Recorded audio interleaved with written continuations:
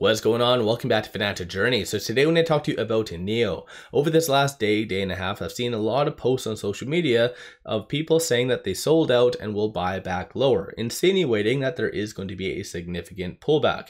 I want to go over some of the current data points and just talk briefly if a pullback is justified or not. Before we get into any of that, make sure you guys hit that thumbs up and subscribe. And with that, let's get right to it.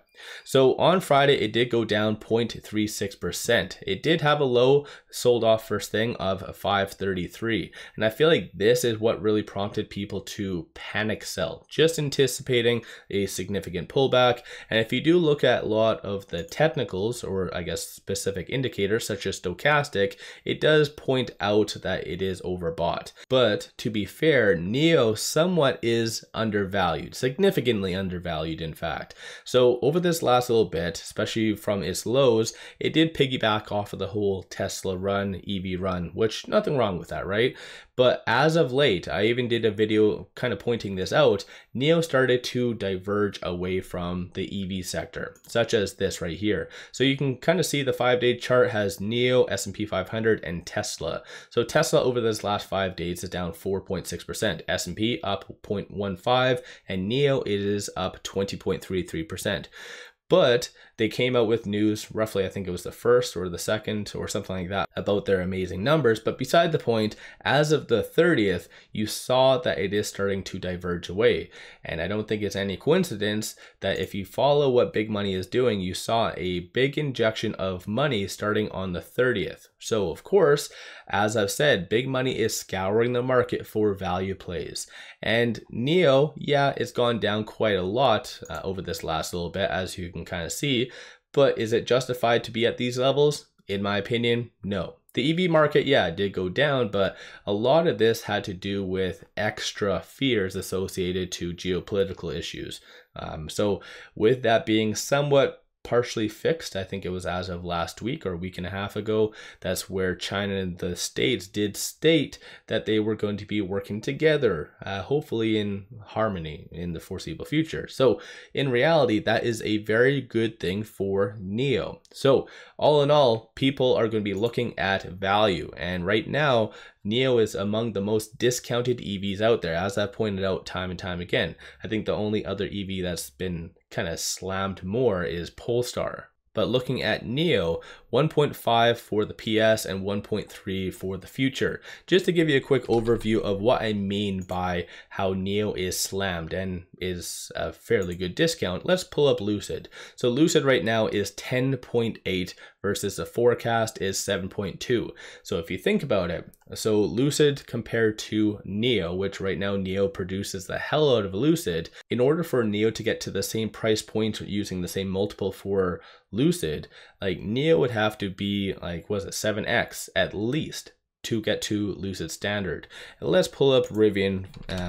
So right now, of course, Lucid and Rivian are both getting punished quite a lot in the market, but even Rivian, a little bit more appropriately valued, that is 2.3 and then 2.1 for the future, still insinuating on a multiple level that Nio would need to 2x roughly based on the price point. So Nio is still at a very deep discount, and this is why it is getting the attention from larger institutions, which in my opinion, I know it does kind of sound stupid, but in the market that is full of algorithmic trading, you need to see exactly what big money is buying for the long term. Because, for instance, Rivian, Lucid, a lot of those other EVs get a lot of volume on a daily basis. But if you actually look, a lot of that isn't long investors. That was just algorithmic trading, which technically doesn't really have good support levels. So in essence, I would much prefer to follow this than just looking at the high volume. So in reality, Nio has had good volume over this last little bit, and it has been true institutions buying in. And plus, even on the dark pool, very, very popular. So these are all the transactions above $100,000 just on Friday. So my apologies for going a little bit fast. So you can always pause and go through it line by line if you want, but quite a lot. And as well, it is to note for a lot of stocks that are heavily shorted, possibly such as Nio, a lot of them have been doubling down over this last week. But when it comes to Nio, shorts haven't been doing jack all. So if there was a legitimate reason for Nio to be suppressed and to go down, you would see a very big spike up, but you don't. You just see them doing absolutely nothing.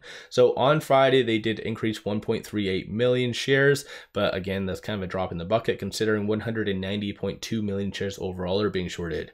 13.95% of the free float is being shorted, utilization 85.12, and then cost to borrow average is 1.65%. So I see this as somewhat optimistic, the fact that they haven't been doubling down. Of course, a lot of different circumstances could change, and the market right now is somewhat cautiously optimistic about the EV sector, especially with a bump up in demand.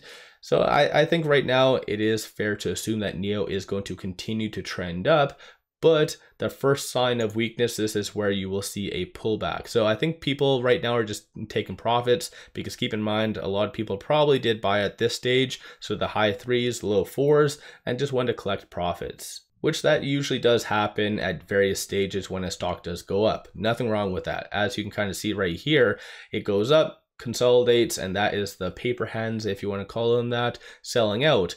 But a lot of people who sold out here are anticipating it's going to go back down to here. That clearly did not come this time around.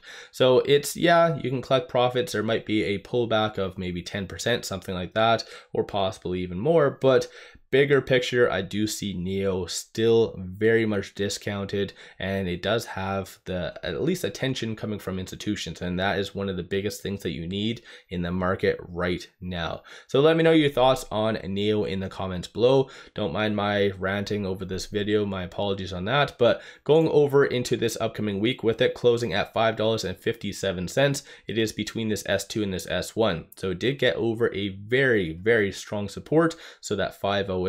So you'll really want to watch for that to continue to hold, and if it does and does have the good momentum carried forward into next week, you might see 724 sooner rather than later. But again, that will depend on a lot of the data that's coming out. There's a lot of Fed speakers next week, I believe Monday, Wednesday, Friday. CPI is going to be the following week. So yeah, I think right now it is a very interesting time. Should you collect profits or not? That's completely on you. You guys do whatever floats your boat. But if you do believe in Nio bigger picture, take advantage of these discounted prices, because even realistically, like I said, if it does get to Rivian's ratios on and their multiples, like Nio could easily 2x from here. My own opinion, of course, I'm definitely not a financial advisor and all that other fun jazz. So let me know your thoughts. Don't forget to hit that thumbs up and subscribe. If you were one of those individuals that did sell out on Friday, at what price point would you rebuy? So throw that in the comments below. Very curious. I have a weird feeling a lot of people might say